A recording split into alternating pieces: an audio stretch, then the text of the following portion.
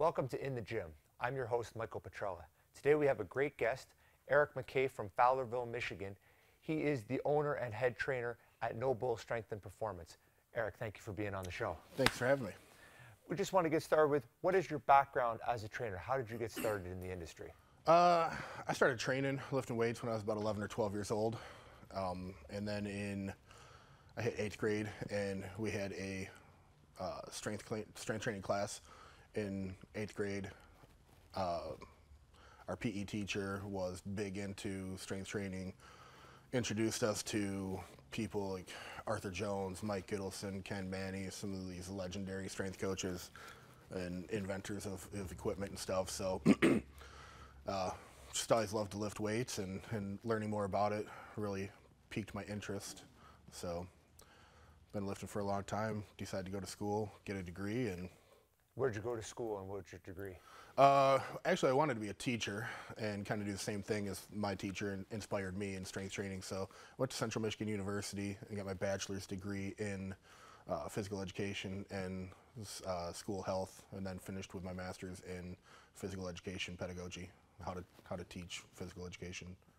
So how did that transition into you starting No Bull, which is just a fantastic facility? I've visited you a couple times, and you have some of the best equipment anywhere. How did that become a business for you? I appreciate that.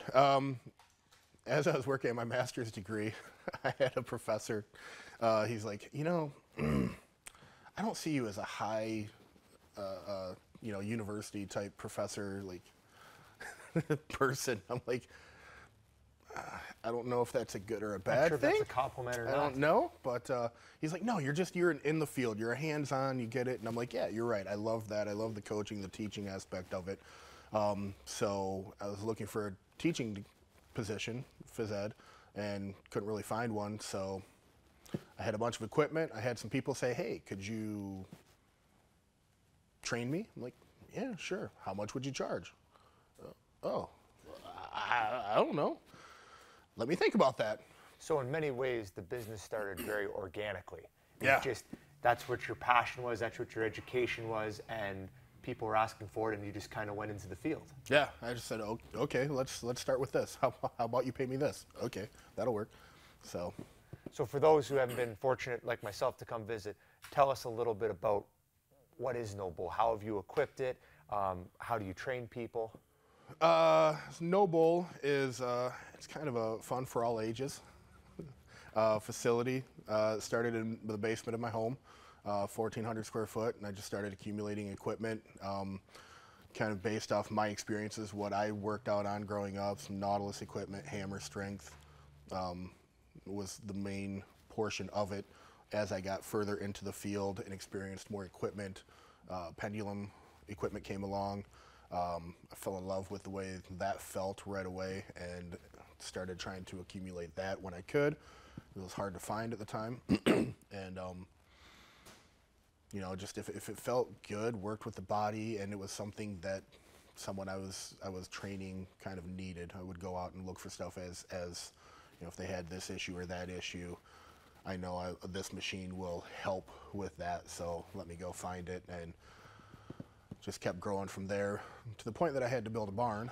Yep. And put a bigger facility together. And perfect. So talking about buying specific equipment for somebody's needs, one of the main things that we're going to cover on this episode is strength training for the neck and the benefits of it. So tell us a little bit about how you got into strengthening that, how you got into neck training at your facility, maybe what your inspiration was, or maybe even some of the early machines that you were using at the time. Yeah, so when I was in middle school and going into high school, our strength coach, PE teacher, had a 4-way neck machine. And so he would tell us that we needed to do it. Most people wouldn't do it, but I kind of enjoyed it. I saw some different things. My neck was getting a little bit bigger. And I wasn't always, this big svelte guy here. I was littler at one point in time. And so it felt like my neck was getting bigger. Had a couple issues, concussions, playing sports, riding my bike and stuff. And there were some times when they're like, oh, if you wouldn't have been doing this neck training stuff, if your neck wouldn't have been as strong, they didn't know I was doing neck training. If your neck wouldn't have been as strong, you could have had this issue or that issue. So I'm like, there's something going on there. So I continued to train my neck. So I've actually been training my neck since I was like 12 years old. Well, that's awesome. And we're going to get into a little bit about the research later on in the episode. Where was the first time that you've seen in any sort of publication or research neck training, I'm not going to say available to the public, but where people were starting to talk about it?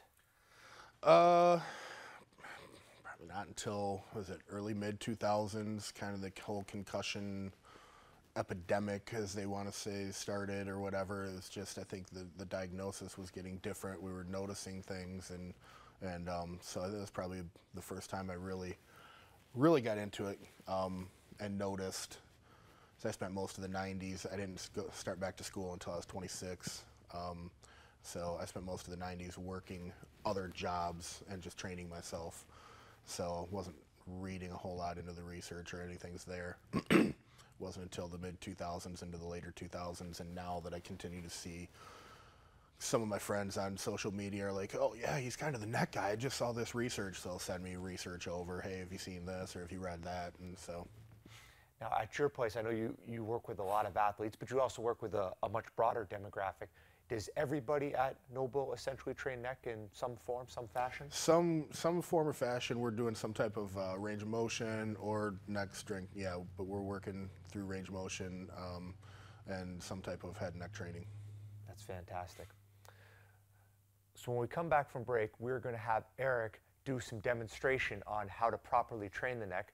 We're fortunate enough to have one of the same tools that he has, so he's very proficient with it, but he's also going to show stuff that you don't need specific exercise equipment for.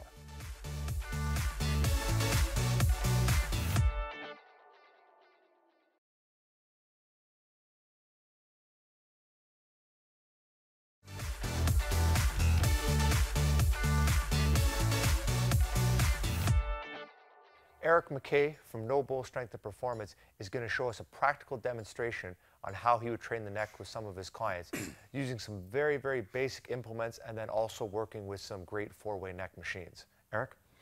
Thank you. So we would start out, everyone as they come in on a bench, just to kind of do some movement and get the understanding of which muscles are working and kind of what I'm looking for before we throw them on an actual machine and start putting weight on their cervical spine. So, Mike, if you could, Mike, I'll call you Spike. If you could lay down here. So, as they lay down on the bench, I'd have head on the bench using the weight of their head. Once they slide off, gravity kicks in a little bit more and it's actually going to be a little bit harder. So we would start off here, actual on the bench, just to get an idea. So we'd start with some neck protrusion, just trying to bring their head straight up, keeping the face fairly flat as high as they can. You should feel that, feeling that in the back of the neck, up and down. Once they get the idea here, then we'll go into a full neck flexion. So come on, protrude all the way up, chin down, driving in, focusing on the muscles in the front of the neck, making sure that they're feeling it in the right spot there. So to progress in this section with just the weight on, might do count reps or actually do time and see how long they can last and try and progress forward from there. From here, we could slide up to make it a little bit harder. Let's start with the same protrusion now. Way up, good, all the way down. You can see with that gravity kicks in a little bit more there, come all the way up, flexion in, back to neutral position or just above. I never really go full extension anymore. Back down, good, relax right on down. From protrusion flexion, we'd have him roll over and do extension. So he'd be on his belly, nose in the mat.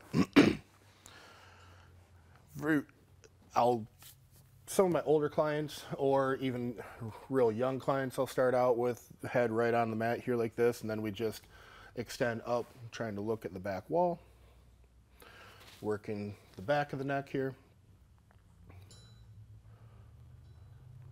From here, once they get good, slide forward so the head's all the way off. You can slide forward a little bit more so that chin's right on off there. There we go.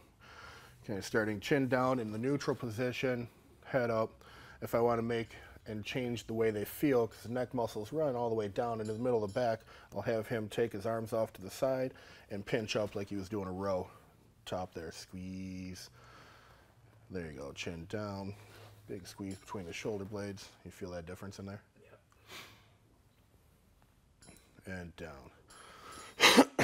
Once extension, slide down, flip over, and we can do some lateral, even some rotation movement, just to kind of see their range of motion and get those muscles activated and working so they're used to what we're going to do before we get over to the 5-way neck machine. So go ahead and bring your head up. A little lateral flexion, take your right ear to your right shoulder. Get it back to neutral. Left ear, left shoulder. Try not to twist the head.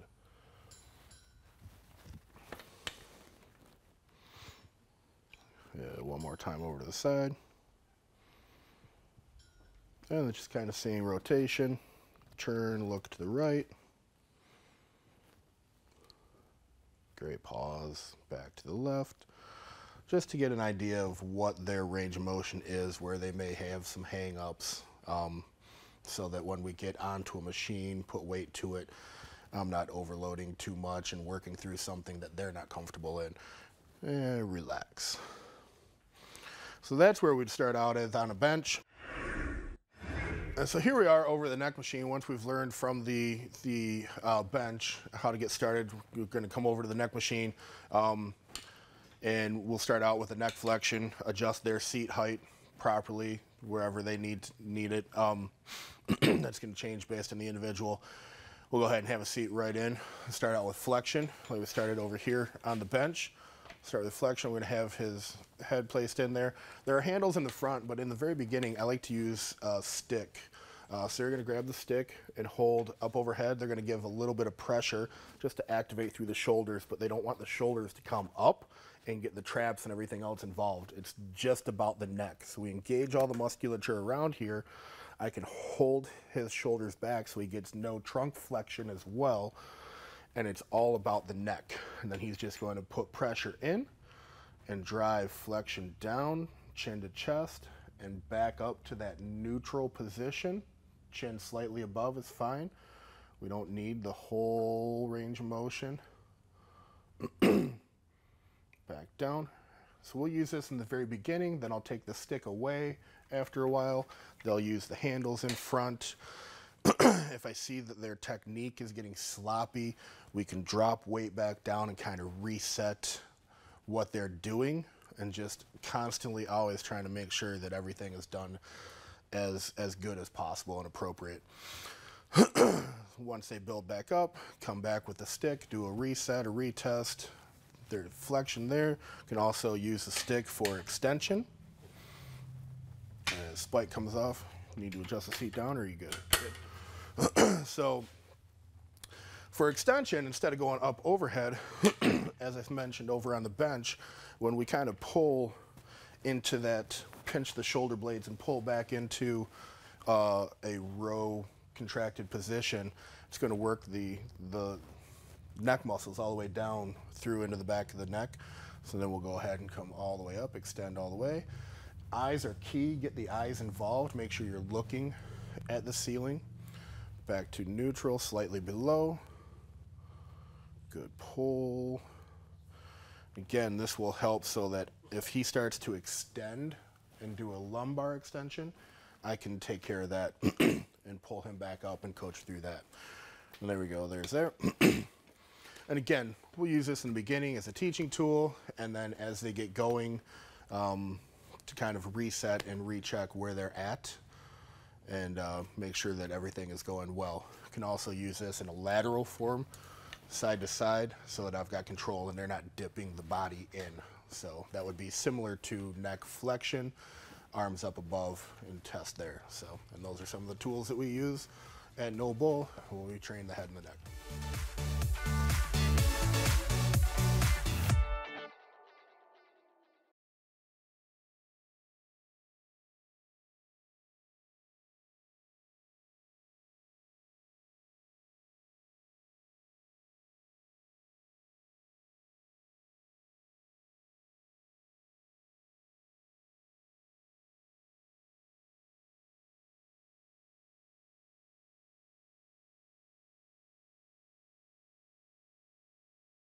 We're back with Erik Mckay from No Bull Strength and Performance. He just did a fantastic presentation on practical application for training the neck. Erik, I want to talk to you now about what is the latest research saying about training the neck. In the last few years, it seems to have exploded in our industry, which is the fitness industry, and how important it is. What's going on with it? They're starting to notice a lot more benefits out from, I mean, years ago it was all concussion prevention, you know, you train the neck for that, which is important. But there's so much more research just showing that a stronger neck is a stronger body. The stronger your neck can be, the stronger your body can be. Improvements in VO2 max if you're an athlete or just a general pop, like weekend warrior type of person. Numerous benefits outside of it. And there's a lot of very big universities, especially in the States, that are now doing these research papers and these protocols. It's not just a couple of people anymore. It's some big names.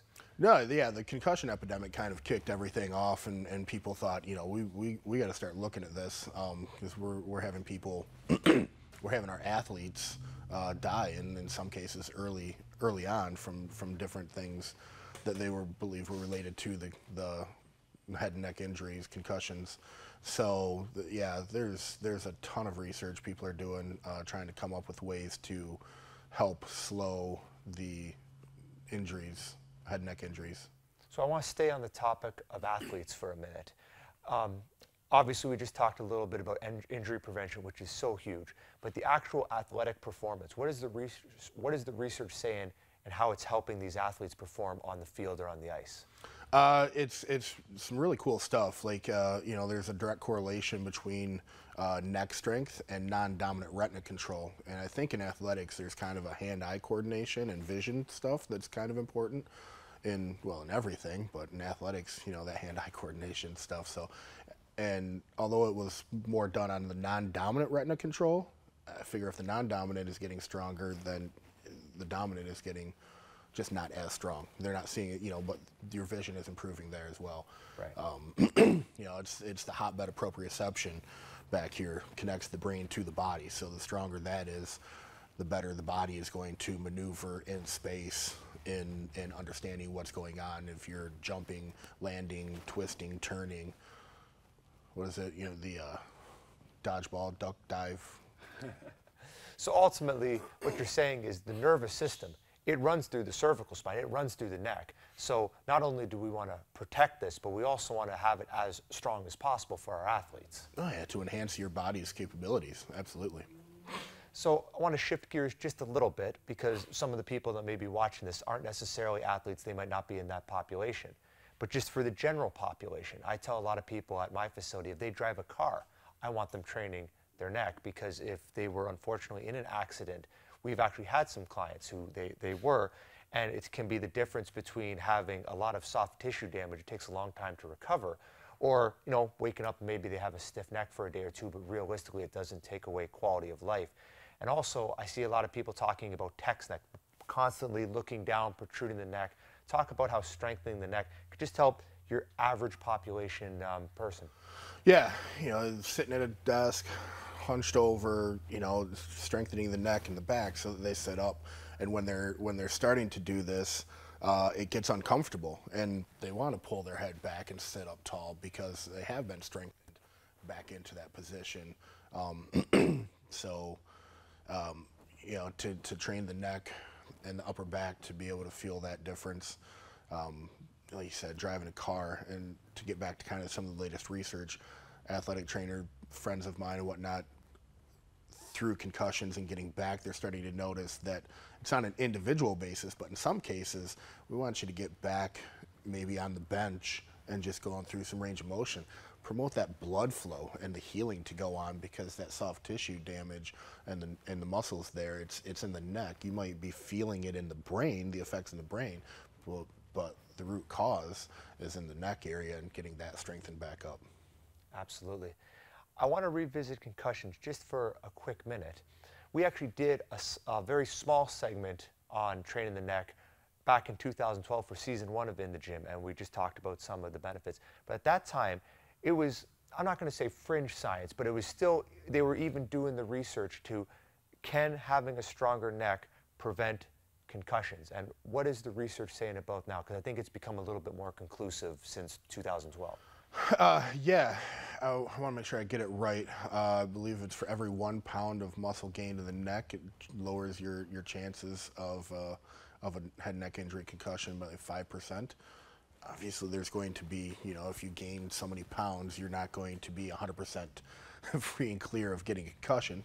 Accidents do happen, and that's why they're accidents. The stronger the musculature of the head and neck is, the lower your chances. It acts as that shock absorber. Instead of the brain bouncing around the skull, the shock is dissipated through the muscles of the neck. Right. And down through the body. So what are your personal recommendations for training the neck? Say you have, we'll say, an average in-shape person, there's no history of injury. How are they training the neck with you? We've seen the progression. Let's say that they're past the early stages and they're just training with you looking to get stronger. What does that kind of workout look like at Noble? They're going to do, if they come in twice a week, they're going to train their neck twice a week in some way, shape, or fashion. So, you know, whether it be flexion and extension, lateral flexion, and in there they would talk about head and neck. So there's head flexion, head extension as well, or the base of the skull and atlas axis. Shrugs. So it's individually based. Where are they holding tension? Where are they noticing things? What are they seeing improvements on? And that feedback from them to kind of predict where they go in their workout. And that makes sense. It's always on an individual basis. Erik, I want to thank you for being on the show. If anyone would like to get in touch with Erik, what is the best way that they can do it? I'm all over social media. It's either Erik Mckay or Noble Strength Performance, Twitter, Instagram, Snapchat, Facebook. I have a Facebook business page as well. So whatever your means of communication is, I'm probably there as well. That's great. Erik, thank you very much for being on the show. Appreciate it. Thanks for having me.